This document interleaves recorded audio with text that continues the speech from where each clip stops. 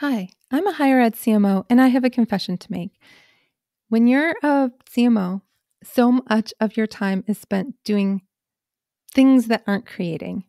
And if I could just pick any part of the career that I would be interested in just doing, it would be managing social media, to be honest with you, which I have had as a part of my portfolio since about 2008, doing work in social media. I just think it's lets you flex so many muscles, strategy, tactics, design. It just gives you this really rich experience. And there is absolutely no one in the world that I admire more when it comes to social media than Jenny Lynn Fowler. And so having her enthusiastically agree to come on the show was just so awesome for me. And I hope you enjoyed this conversation with her.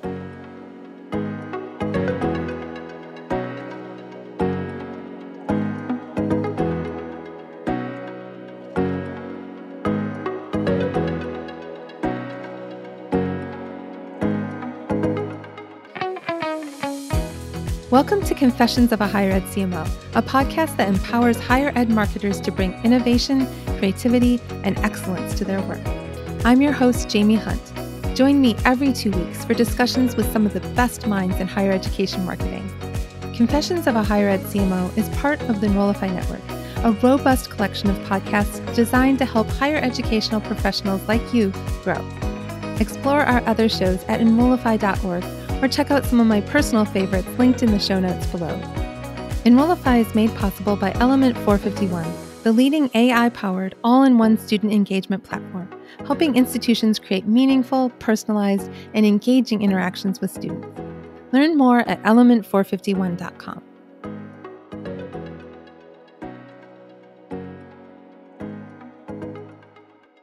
I'm overjoyed to be here with Jenny Lee Fowler, who's the Director of Social Media Strategy at MIT. Hi, Jenny. How are you? Hi, Jamie. I'm so thrilled to be here.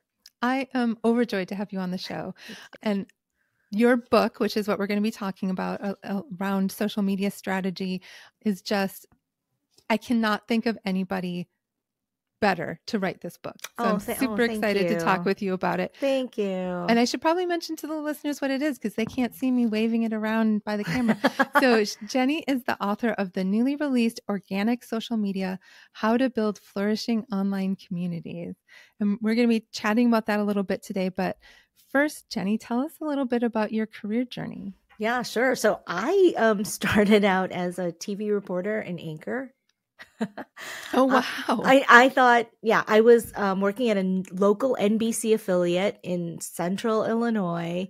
I thought I was going to die on the anchor desk. I thought that was the only thing that I was going to do. But your priorities change, right? Mm-hmm. You change. The business was changing on me and how the business was conducted. And so, I did a little soul searching. I left, and within the market that I was working in, there was a Fortune 50 company that was headquartered there, and they were launching an internal newscast that they wanted someone to anchor and produce. And Cool. it was like a match made in heaven, right? It was like such a good fit. And it was like sort of my into a business where like I had no other skills, like an anchor, like that's all I did. So I was just lucky that I stumbled upon this. But they also made me a web editor of like a web page, just one web page in their like broad digital, expansive properties. And so that led me to like start blogging. It led me to learn about CMS and SEO and just like comments and just social. And I really learned a lot. I just dug in and learned everything that I could learn about, content management, content strategy, digital strategy. And that sort of led me to a job and a position at Harvard Kennedy School, where I was the web editor and social media manager. And social media just kept on taking more and more and more of my job, like it does. I was just going to say. Yes. And then I thought, if I can make this 100% of my job, I think I would like that. I think that's my next step. And then the position opened at MIT, and there's a colleague of mine that I knew that said, this position opened up and I think that you're great for it and you should apply. And so I yeah, so that's how I got in. It was the manager position then, and since then I, had been promoted to director, and I'm still there. That's awesome. How long So have you I been guess at they still MIT? like me. Since 2015, so it's Oh, like wow. going on 8 years. I know, it Wow. flies by. And I bet social media has changed so much in those years. So much. I mean, there are platforms that we were using that don't exist anymore. Right. Right. Like, RIP Google Plus, Right. and Oh, yeah. and Lemur, and there's so many. Yeah. Well, and when I started working in social media, so I've never had social media as a title, but it's been part of my responsibility since about 2008, 2009. And it was like the Wild West, right? Like Twitter was like, you just post it. Like there was no, like there was no guidance. You 100%. just did it. It was, and now I feel like there's like the algorithm is much more complicated and there's a lot of different expectations from end users and I mean, I feel like it's a little bit of the Wild West still, but I think as social media professionals, we've gotten more sophisticated in mm, our use and how we think about it and how we plan and organize, our goals. And so I think it's a real industry now. But yeah, there's, you'll find crazy stuff on the internet. yeah. Yeah. Well, when I think about 2008, it's kind of like how I think about AI now. It was like you're just sort of feeling your way through it. You don't have a track record of what works and what doesn't at first. And now, like social media has been around for decades at this point. Yeah, And yeah, it's like almost a quarter of a century now. yeah, Yeah, and we've learned some things. it's no more like give it to your intern because they get the, No, please don't. no. I mean, it's like I said, it's become more sophisticated. Um, there's a lot of thought that goes into it that takes experience and decision making and observations that I'm not saying a young person can't do this. I'm just saying it takes time. Yeah. It just takes some years being a professional to recognize and to utilize it like the tool that you can 100%. Well, I suppose it's, if you think about it, and I feel like this is something that some marketing leaders and some institutional leaders don't think about, but it's sort of like you wouldn't have a brand new graduate be making media relations pitches to the New York Times the day after they graduate, right? They haven't built the relationships. They don't necessarily know the best strategy for crafting a pitch. They don't necessarily know, how do you target a reporter? How do you identify who the right reporter is? Yet you get that over time with experience. So I would think that likewise, you wouldn't just throw somebody into and say, now manage this community with no experience with it. I love that like is an analogy or a comparison. I Yeah. I love that comparison because there's a lot of things that can go wrong too, Yeah. and a lot of crises unfold in social as well, and you don't want an inexperienced or a too much of a reactive person. It takes a team. It takes a certain level of maturity to know how to just kind of pause in that moment and recognize a moment and bring in people that you need, the right minds, the right voices. So yes, I think that is a really, really good comparison. Yeah, I hope that helps somebody who's listening who's like, it's just posting on social. I do that all the time with my kids' first day of school pictures. And I think about the times when social has been so hard, like during the pandemic when everybody was mad. Whatever you did, 50% thought it was too much and 50% thought it was not enough. And after the George Floyd situation in 2020, I know that our social media staff were just like completely attacked by followers and told to kill themselves, told, all this kind of stuff. And it's like, you can't just throw somebody into that without the proper background and training to be able to thrive in that environment or at least survive it. Yes, you're totally right. It's so in delicate, sensitive situations, it's so easy to get wrong. Yeah. There's so many ways that you can get that you can trip or not get it right.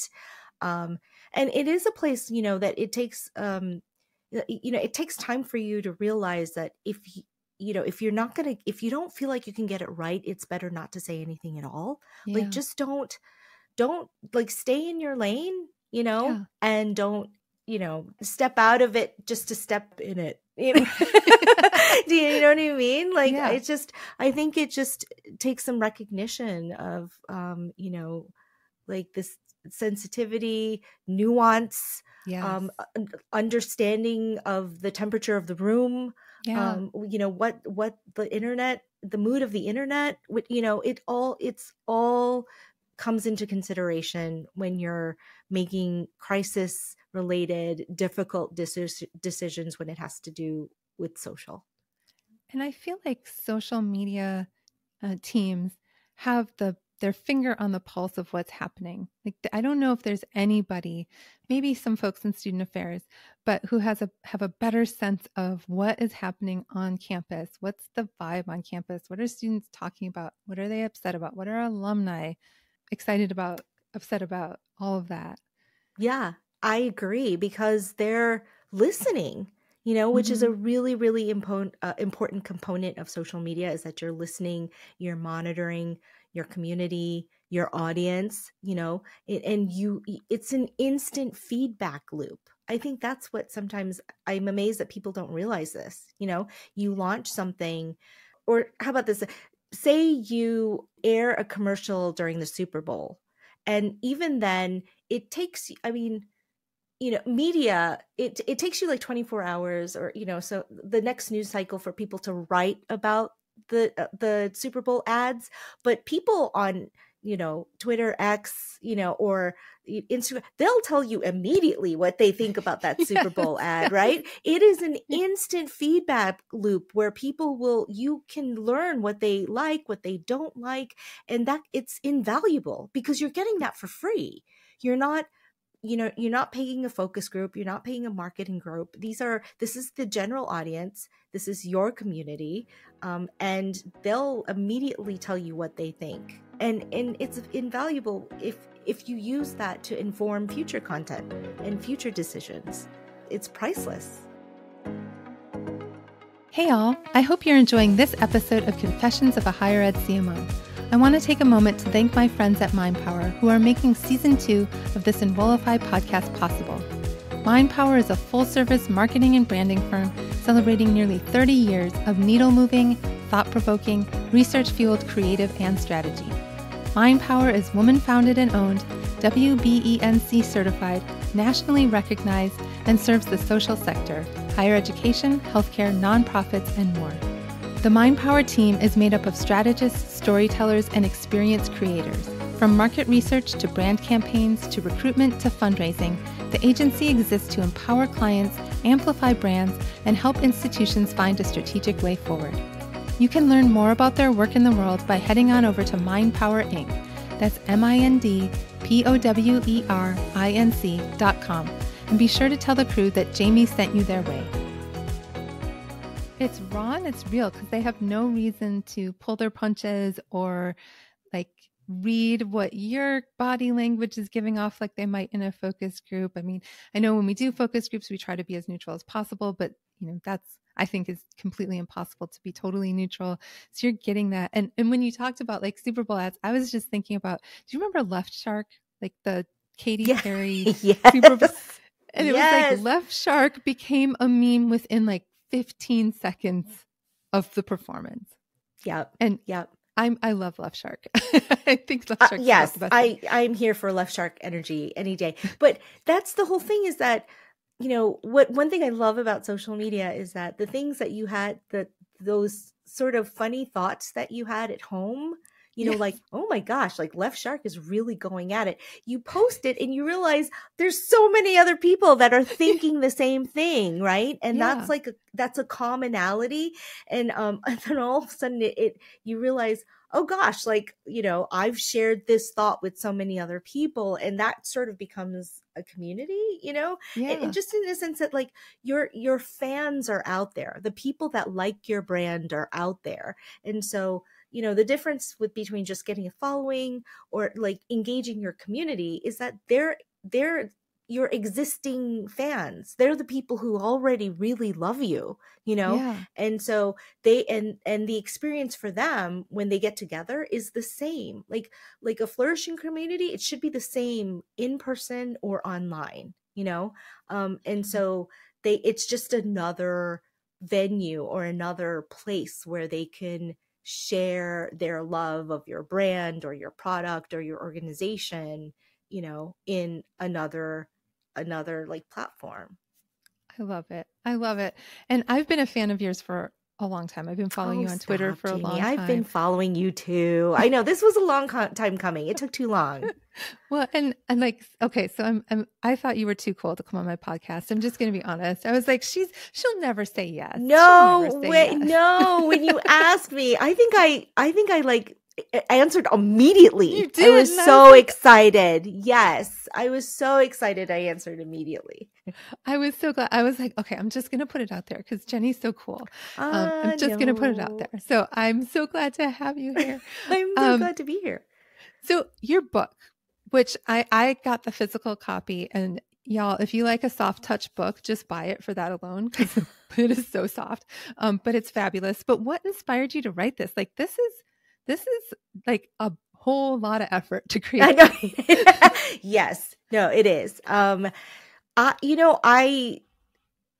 was hearing and reading a lot of people say and write like, organic social media is dead, and Mm, I felt like I was the only voice out there that said it's not dead. It's just difficult. mm, It just takes a lot of effort, but it's definitely doable, right? And repeatable. So I think that there was just a need for it in the market. There's so many books out there about paid social and paid social marketing strategy, how to do paid social, right? So I just think that there was a need. And so I guess I thought I could fill it.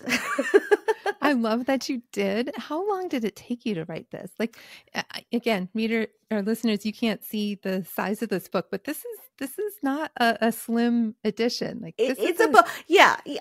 Honestly, Jamie, when I got the copy myself and I held it, I was like, this is thicker than I expected. it's like a real book. Yeah, I know it is. So it's, when you get started, the publisher, especially when you're a first time author, the publisher has done this like time and time again. So I got so much guidance. They just Mm, guide you.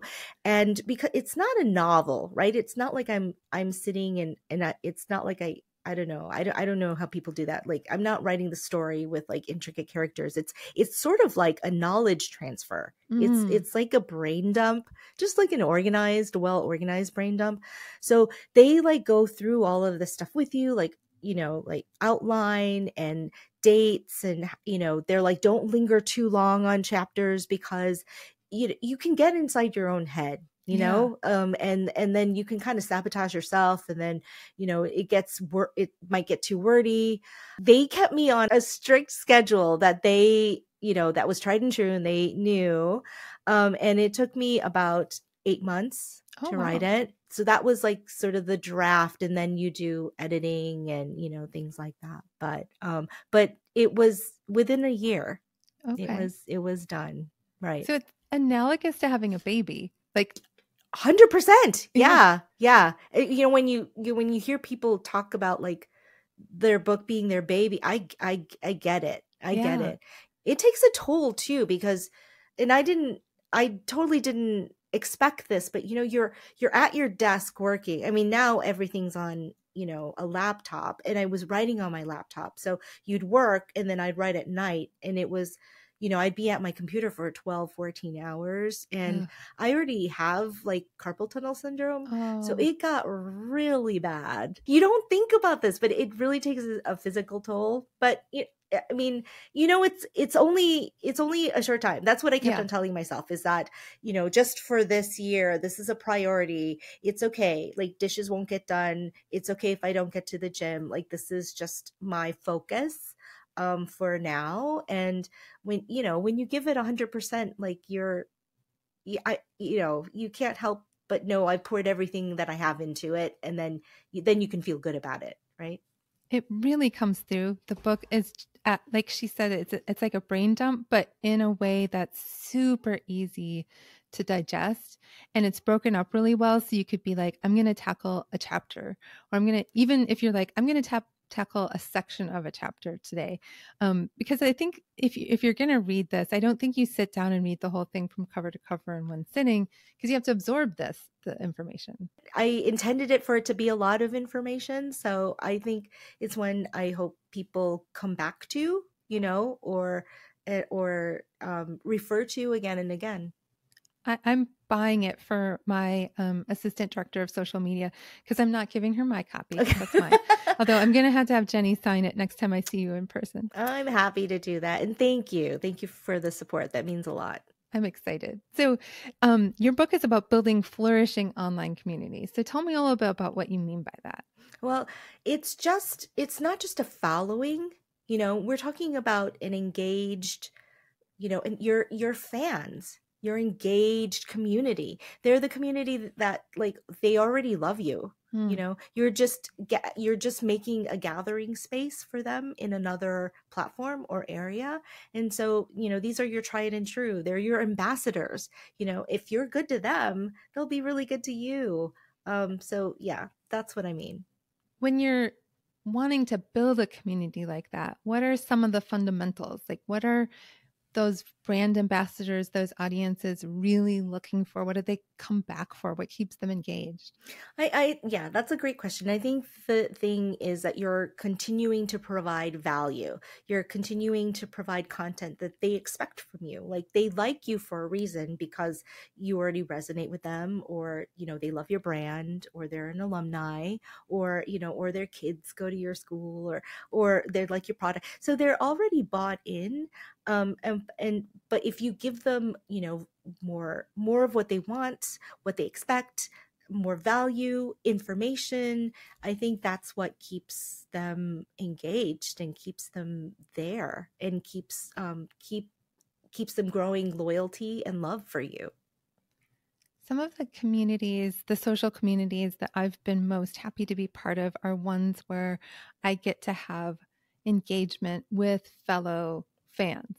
And how do you cultivate that in a community, especially in higher ed? How do you cultivate that sort of, we're not just interacting with the brand, but with each other about the brand and around the brand? Yeah,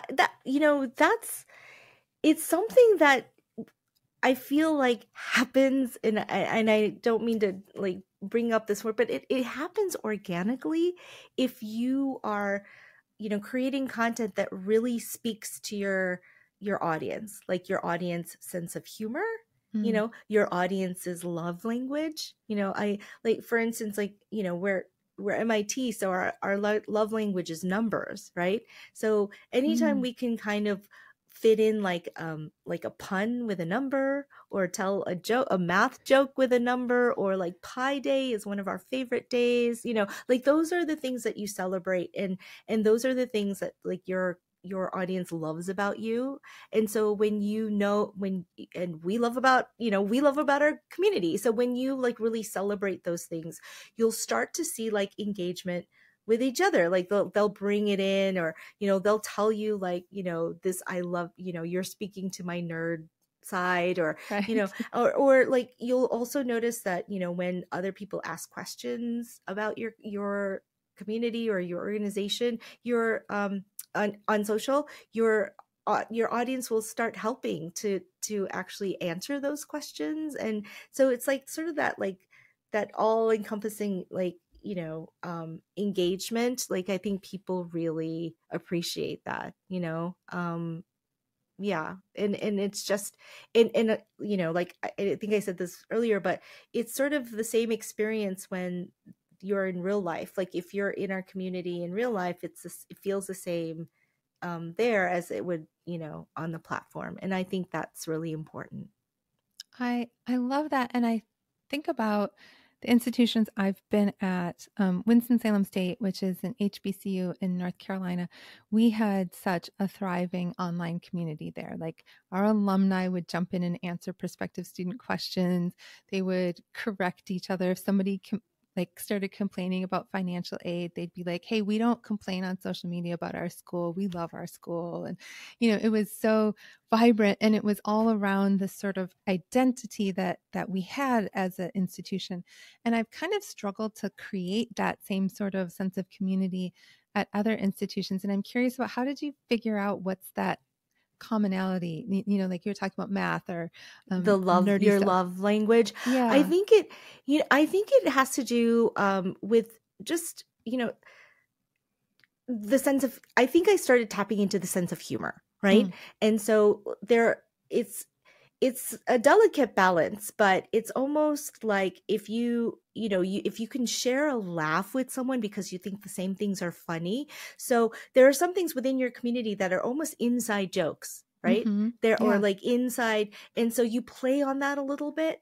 But also it's not so hard to understand that anyone that's observing or not exactly that meshed into your community wouldn't understand it. It's funny, or maybe it has like two layers. Like, it's funny anyway, but then if you get it, if kind of right. So I think for me, when I start at a new organization, or like, I do a lot of listening, but I really try to learn like what the sense of humor is. And it was a little bit of a process because I'm math is not my strong suit, but now that I've been here for so long, I could probably like recite 7 digits of pi, like I just because now I'm a part of the community. But now you just kind of like like, oh, that's so our community, or that's really funny. Like, any sort of play on words, anything that you can recognize and jump on it, I think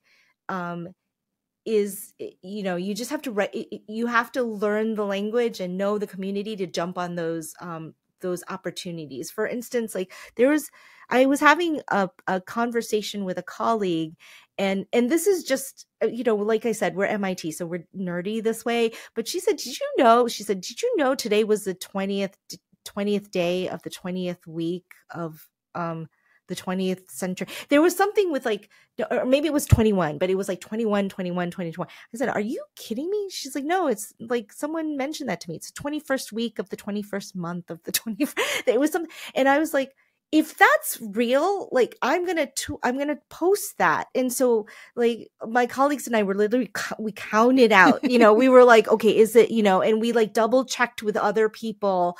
And it really was. And it was nothing fancy. All we did was, please enjoy this 21st day of the 21st week of the 21st year, and it did gangbusters. It did great because we had enough foresight to say, wait, that is so our community. They're going to love that. It doesn't have to be complex. You just have to capitalize on the moment.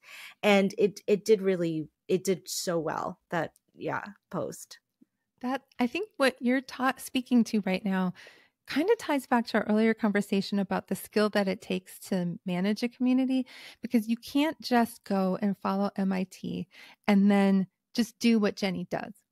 Like, I'm going to take what Jenny posted, I'm going to do that on my channels, and it's going to accomplish the same things, right? Like, you have to understand and listen and know your community. Yes. Yeah. Yeah.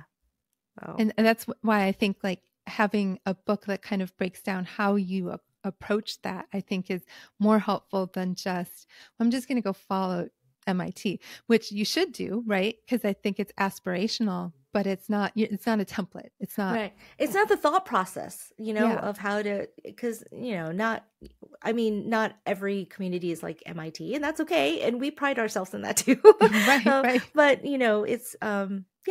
it's, it's just sort of the thought process and sort of formulas that have worked for me. I really appreciate you saying that. I love it. In your book, you talk a little bit about the difference between strategies and tactics, which I think is something that eludes a lot of people. And you mentioned a aha moment when you really understood the difference between the two. Can you talk about that a little bit? Yeah.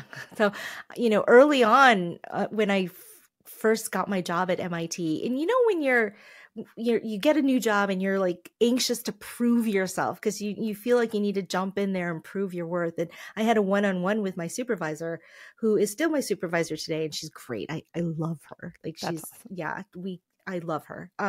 But she, I was like, oh, I want to do this and I want to do this and I have plans to do this. And she just kind of went, whoa, whoa, whoa. Like, those are all great. They're great ideas. She said, but those are all tactics. She's like, we need you to think strategically about our social media presence. And I just went, yeah, yeah, sure. And I honestly, I don't remember, like, I just remember thinking, oh my, yes, those are different, and I don't remember what I said in the rest of the conversation, but I still work at MIT, so it couldn't have been bad, right? So they kept me.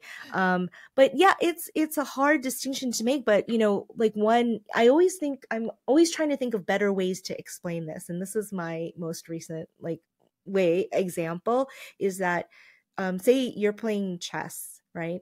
And you can be really strategic from the start of how you're going to play your opponent, and that and there are moves. They have names for their Right. moves and everything. But you start playing, and you move, you gameplay, you observe, you watch your opponent, you react, you think about it. That's all strategy. That's all strategy. And your goal, right? Your aim is to win the game. Now, if you know how to play chess and you know how to move the pieces, right? So you could be moving pieces, but then you're not really playing with a goal in mind. You're just Mm. moving the pieces. You're kind of playing, but you're not playing to win, right? Mm. That's not Yeah. so. It's, strategy is like it just is like, it's starting, reevaluating, having a plan going in and knowing how to adjust in the middle. Like, that's strategy, right? And a lot of people are playing, they're posting, but they're not posting with a goal in mind. They're just posting to be posting, and Mm. that's not ideal, and that's not strategic.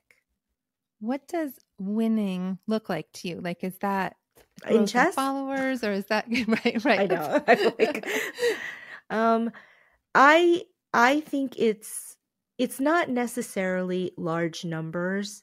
For me, it's engagements. Hmm. Yeah. That really tells me people, like, the content itself is resonating with people. And so, I've built a whole career on just stretching engagements, like Mm. observing engagements. What made this so good? Can I repeat it? Our audience really liked that. What else can we do in that space to do something similar? And so, for me, it's engagements. I love that. I think that there's such a tendency to make it be follower growth. And follower growth is great. And honestly, you should have follower growth simply by virtue of every year you're letting in hundreds or thousands of more people into Exactly. your community, right? Hmm. Or if you're only managing on the alumni side, maybe you're still hundreds to thousands of people every year are becoming alumni. Yeah. So you should have growth. And I think that's worthy. But I like the idea of engagement being the goal, because if it's growth, that's simply somebody has pushed a button and they may never intersect with you again at any point in time on that platform. And you don't even know. I mean, is it a bot? Right. Is it even a member of your community, or are they just following you to troll you? Mm. It's just like, you don't know. But, one thing I've known is that if you stretch your engagements, like if you make your engagements grow, then your impressions and reach will follow. Mm-hmm. But the opposite is not true. You Mm. can grow your impressions, but then it doesn't necessarily do anything for your engagements. Mm. And the engagements are really, where I call, like, a like or a share a vote for that type of content. It's like they're saying, I vote for this content because I really liked this, because it made me take an action on it, you know? Yeah. So that's that's the metric that I always look to.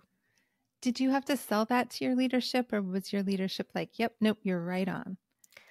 And no, no, it's it's funny because I think when I first came into the position, leadership was really not very worried about social media, and I guess I didn't really make any big errors, so I think they were just like, oh, it's she's our social media manager has it. It's good, and so I think it was not really on their immediate radar.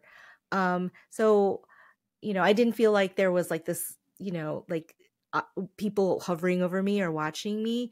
But now that I'm like 8 years in, I think I've built relationships and I've built up credibility. And so that now when social media can be in such the forefront of crisis and,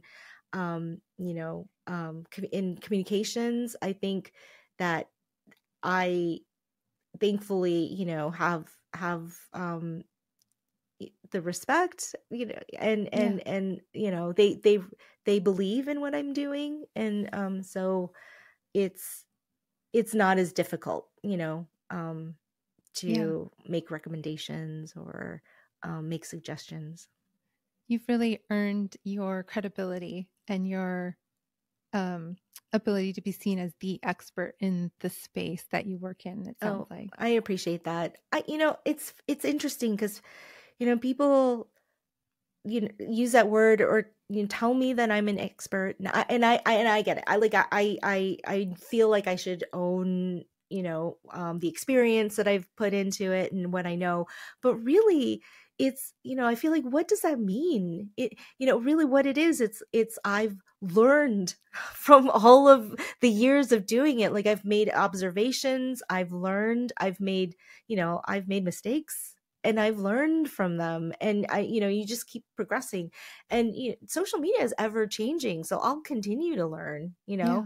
and if that makes me an expert, that I'm thankful, that's wonderful. But I think it's more that I've just been I guess it's my personality to just always be questioning and always be learning and observing. Well, I think that's how you become an expert, is by being willing to continue to learn and being willing to continue to question your expertise. And I do want to say we are a Barbie friendly podcast where, as women, we embrace and say, thank you, I deserve this. That's like, I'm trying to get better about that. When somebody's like, this thing that you did is great, to not like be like, oh, well, oh, not, or you know what I mean? Yeah, Like, no, I think we yeah, should. Yes, I think we should take our compliments, own your expertise. I think I even say that in my book, yeah, I think you do. I do. Yeah, I do. So I think you should. But It's, I appreciate it. I do.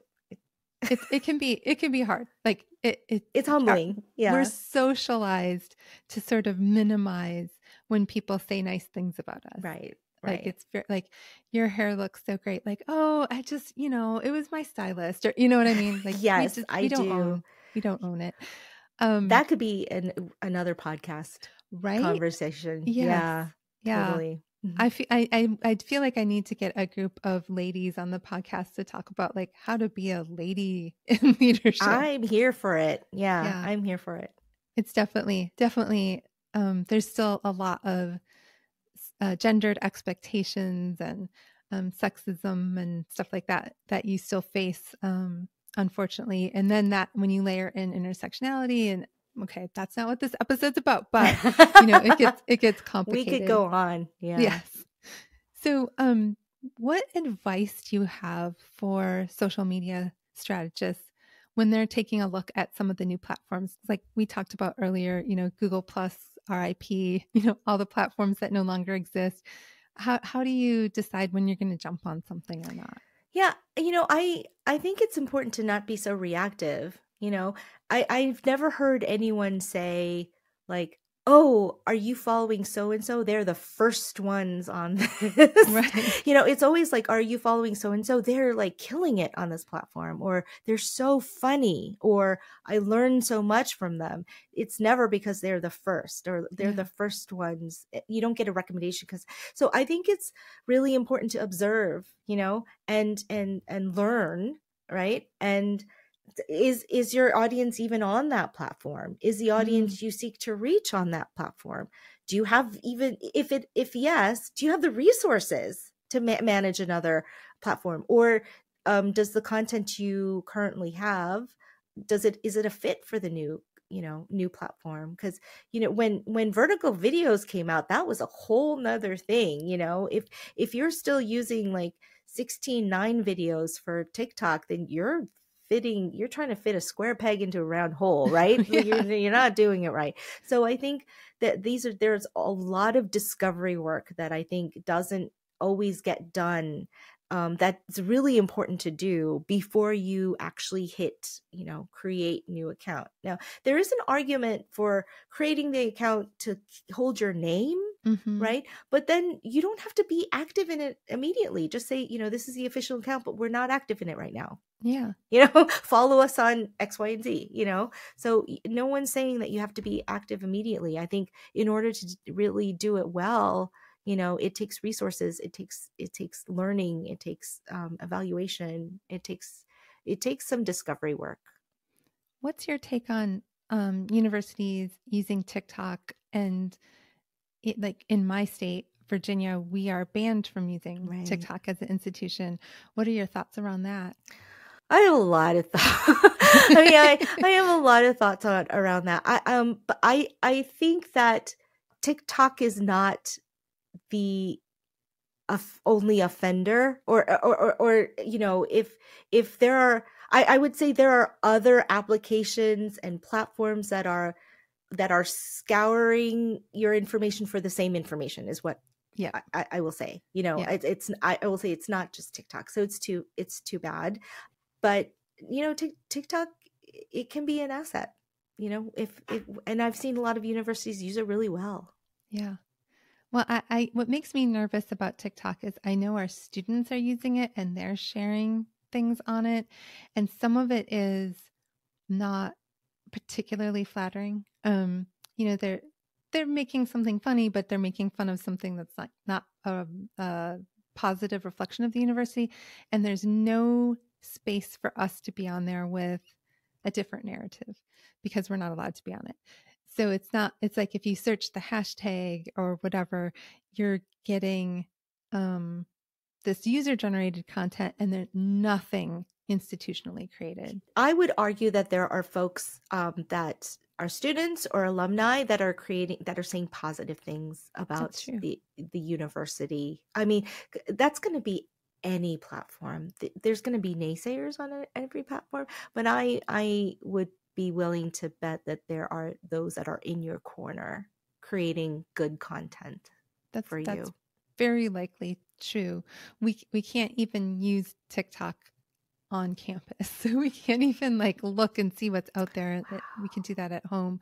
Or I guess I don't think we're even supposed to technically use it if we're getting the phone stipends and stuff. So it's pretty restrictive here, but yeah, it's a unique challenge I think for public institutions where we're sort of hampered in that way. In But specific regions. Yeah, yeah, but I always tell people you don't have to be in all of the platforms, yeah, just make a mark in the platforms that you're in, like be really great in the platforms that you're in, because that content gets shared. Like I always say that great content jumps platforms. And what I mean mm, by that is that, how many times have you seen tweets or X posts on Instagram? How many yeah, times have you seen TikToks on Reels? yeah, How many times have you seen like YouTube videos on like Facebook or LinkedIn. So Yeah. if the content is good, it's gonna get shared. It doesn't matter. Like people will DM you. People DM me, the in videos and content. So it gets shared. So if your content is really great, it doesn't matter. Like on whatever platform, your audience will spread it and share it for you. That's a really good point. I mean, there's so many TikToks that I see of tweets. Like it's people sharing Right, tweets right. on TikTok. I refuse to call it X. I hear I you. just can't. But I think one of the things that you talk about a little bit in your book, but that I think is super important is that authenticity piece.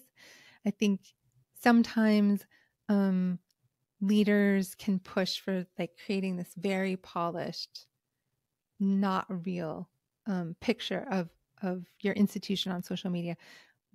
Why is authenticity so important? Because that's how you attract your real fans, right? Mm-hmm. I mean, Taylor Swift fans will tell you in an instant if it's like a real cardigan or a fake, or if it's a knockoff, right?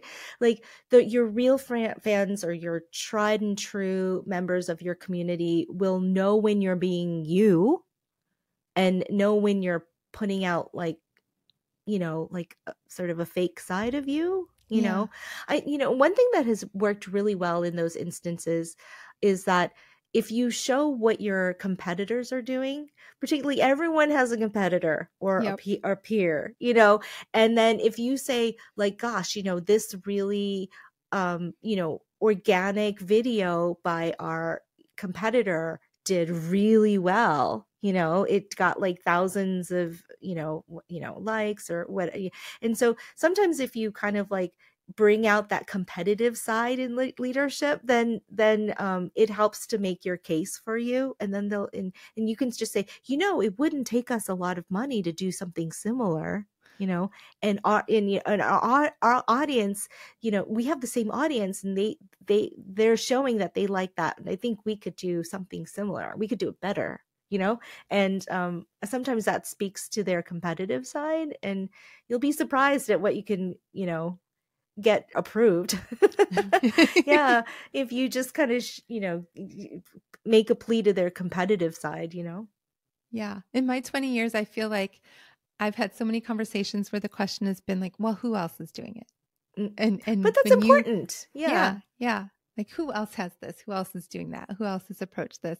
It's funny when you talk about approvals. I think we're both friends with J.S. Stansel, and Yeah.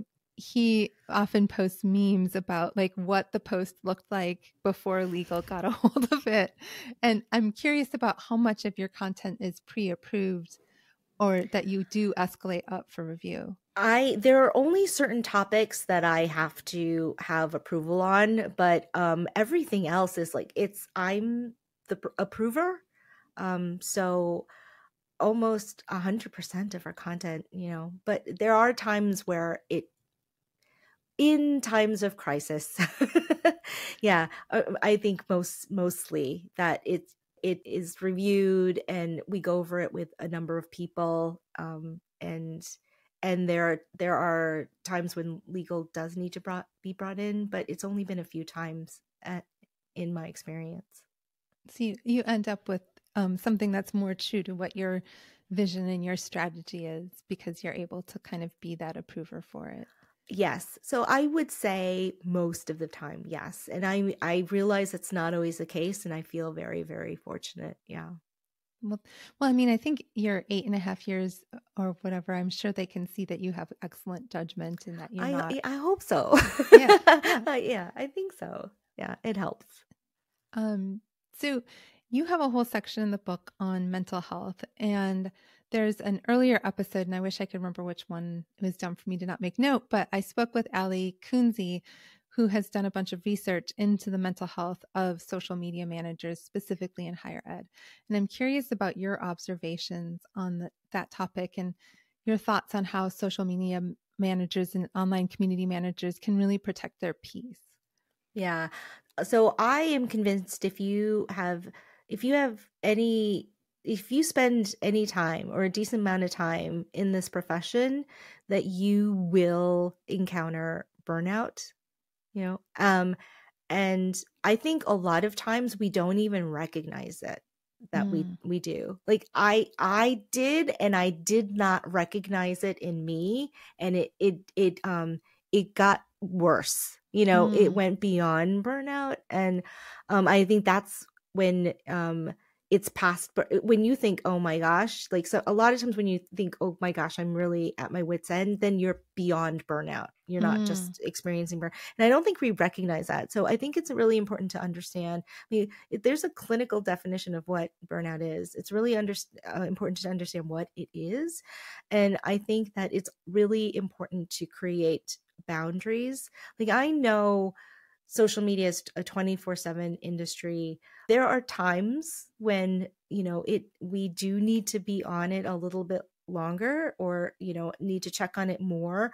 But I think for the most part, that is not an everyday thing. And you really do have to, I think, make a conscious effort of, like, if you're done at 5, be done at 5, and then try to do something that's not related to the job. You know, like, I know it's Right. really easy for us to hop into our personal accounts then, like, just at least for an hour or 2 hours, you know, just try to do something that's totally unrelated to Yeah. social media. Go outside, touch the grass, you know. Right. But I just think it's important. It's important for your health. It's important because it'll affect you in your personal life. And so that's why it's really, like, boundaries are really important. And it's hard, I realize it, but I think that when you set boundaries for yourself, other people generally tend to respect them.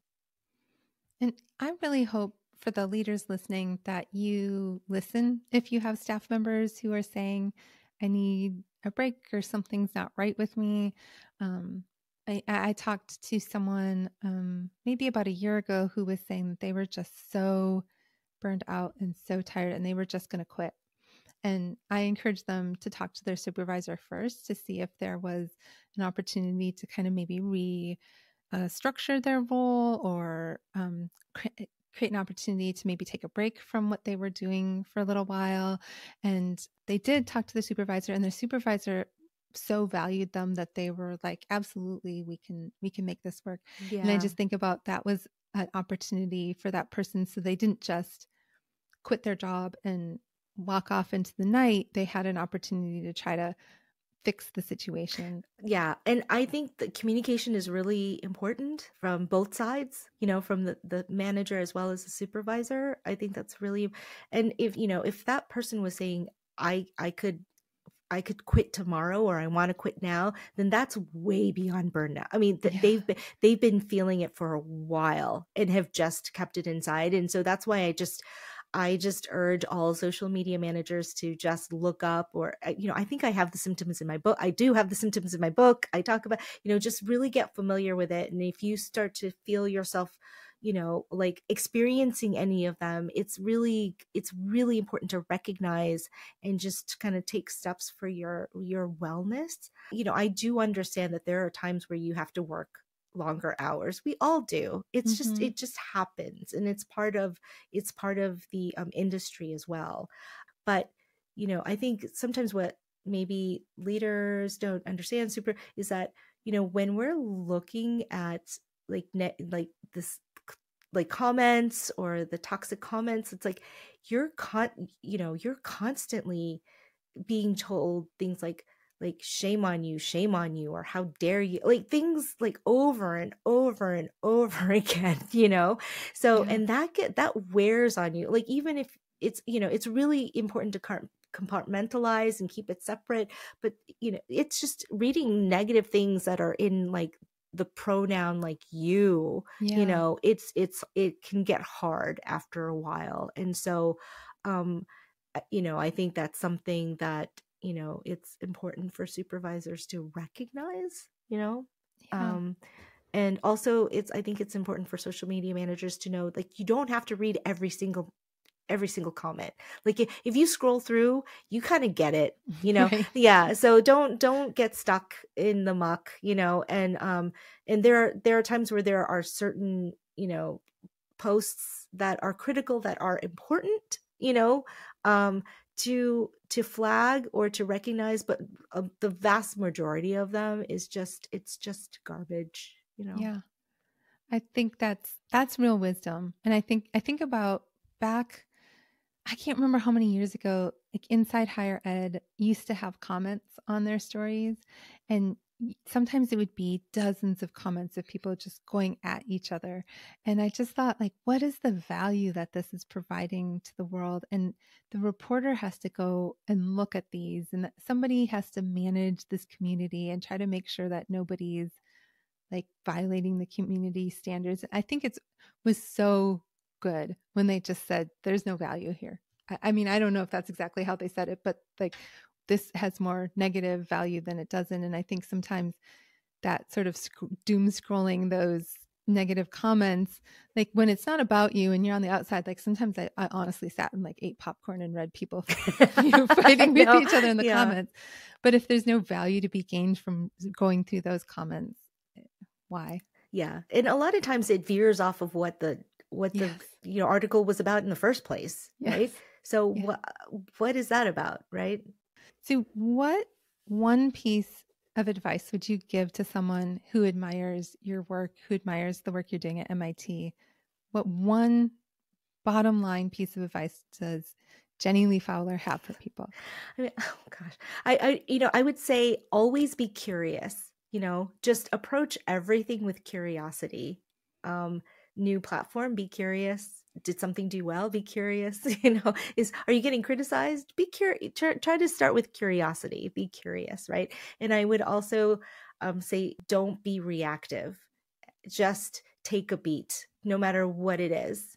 Just it might be good, it might be bad, it might be new. Just take a beat. And that took me a while to learn because I lead with emotions, so I always have an emotional reaction. But everything like now, like I'm just like, okay, that made me feel a certain way when I first read it. Let me go back and read it again. Let me respond to it later, or let me just think about how we need to handle this. So I think you just give yourself some time, because I think sometimes social media feels so fast, but you have time. It's okay. So I think that's what I would say. I think that's excellent advice for everyone about everything. Like we get those emails where we start to write like, per my last email. Oh yes. Yes. Like just give yourself a minute. Like just I try not to respond. I try to walk away. I try to touch grass before I respond to stuff that riles me up. Such good. Yeah. It's good to take a beat. Jenny, do you have anything else exciting ahead for you? Yes, Jamie. I am joining the Enrollify podcast network of creators. Yay!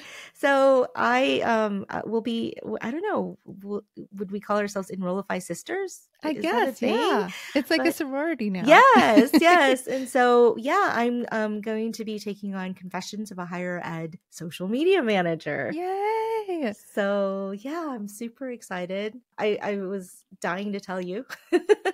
I'm so happy. I was thinking as we were talking, I'm like, we need a deep dive. Like she needs to do a podcast because like you could do a deep dive on every topic in this book. Could be a whole episode. I appreciate it. Yeah. I'm so excited. When does your first episode launch? I think I don't want to say a date and be wrong. It's later this month. Oh wow. Yeah. So still in January. Yeah. Awesome. Do you have like your whole show planned out, what you're going to do with every episode and all of that yet? Not every, because everything happens faster than you think. This is coming up, sneaking up on me very quickly, but I do have my first guest planned. I think I'm going to be taking a lot of the similar format as this one. I'm going to have guests on and we'll talk about very specific topics related to social media.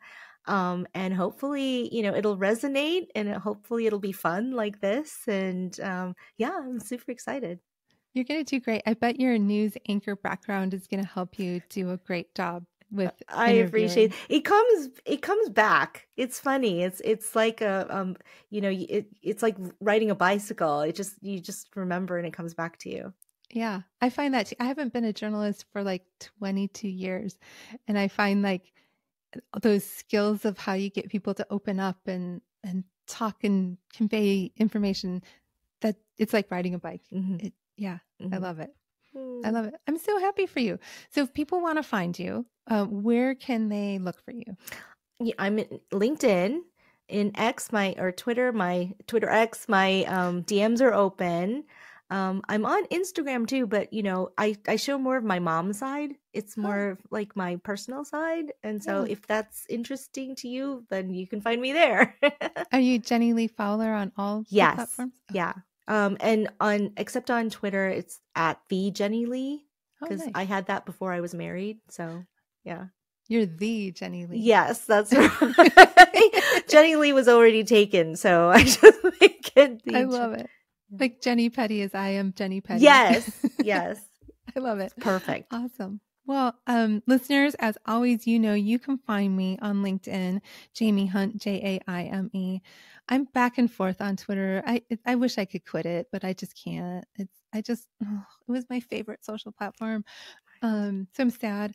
I feel the same way, Jamie. I feel the same way. And it was my favorite. I feel like you and I connected on Twitter before it was X. Yeah. And the community there was so tremendous. Oh, good. I feel like they got me through the pandemic, to tell you the truth. Yeah. Yeah.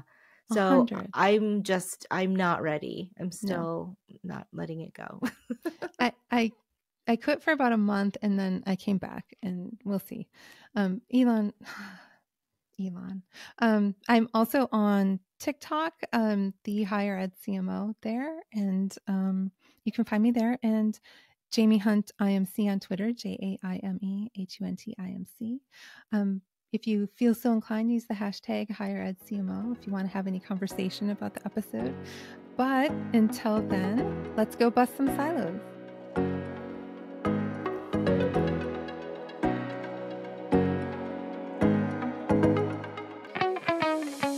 Confessions of a Higher Ed CMO is part of the Enrollify podcast network.